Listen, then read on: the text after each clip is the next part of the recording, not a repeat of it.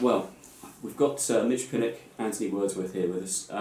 So many things to talk about. Of course, last week, hat-trick for Marcus Force, the away win at Southend, which I think would have gone down very well with you, of course, Anthony. On a serious perspective, I mean, with Scott Wagstaff, I think he's played over 50 games for the club now. No Luke O'Neill at the moment, or Will Nightingale. He's doing a tremendous job, isn't he? Yeah, he is. His fitness is just different level to everyone else out there. He bombs on, he gets back in, and obviously I don't think he wanted to play in that position. It wouldn't be his first choice, but since he's been in there, he's been brilliant. Anthony, we've got to talk about Marcus Force as well. I think we've seen in terms of two players we've had down at the training ground this year when we've been filming that kind of takes your breath away. One being Aaron Ramsdale, and then filming Marcus Force as well. He's come here in great form, isn't he? Yeah, he's a killer in front of goal. His finishing's ridiculous. I've stopped asking him to square the ball to me now. You just know you're not going to get it, but if he keeps putting it in the back of the net, you don't mind. Mitch, also we've got to talk about it, you just mentioned it as well, Aaron Ramsdale. Anthony's told us in the past he thinks he'll play for England one day. You remain good friends with him as well. How much do you appreciate he's been encouraging you in terms of getting back to form, yeah? Yeah, he has. Even when I weren't playing, he's always telling me how quick football changes and everything, and he obviously come here not thinking that he was going to maybe go and play every game in the Prem, so he just sort of showed me as well that if he keep going, he's come down to Wimbledon to get games, and he's obviously done unbelievable, and then he's just going to keep going on now. And in terms of for yourself as well, I mean, at the moment, just take us through some of the jobs you've done previously before you came to Wimbledon, because I mean, I suppose you get that appreciation of being a professional footballer now, yeah? Yeah, so obviously when I was younger I was pro at Southend, and then obviously didn't work for whatever reason. Then played semi-pro, but it's only training night time, so I thought I had to sort of get in the real world sort of thing. So I did a bit of building, a bit of screeding to start off with, which hated that. That was useless. And then I went into dry lining, but then met some great people through it. But now it's just instead of going to site every morning at 6:30, you realise how much like luxury sort of thing it is to be playing football every day.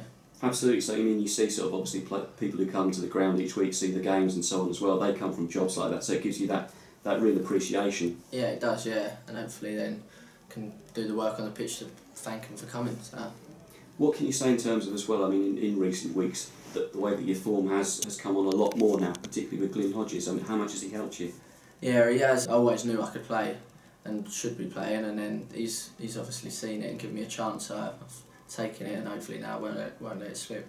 Is it his background as well, the kind of player that he was? Is that where you think you can perhaps relate to him a little bit more? Yeah, I think so. He obviously sees a footed player like himself, but he's always telling me how to improve. So obviously he's been there, so he's a good one for me to be listening to. Woody, just to say as well, I mean, the fact that you're now back playing regularly again, you've got that fitness up in terms of you playing games now. How much do you appreciate they've given you that time as well to get back in there? Yeah, it was. I needed a little time to obviously get over the injury, and then had a couple of setbacks along the way. Initially, it was a bit tentative to put me back in straight away, because obviously didn't want me to break down again. At the time, I wasn't happy about that because I was desperate to play. But looking back now, it was definitely the right decision.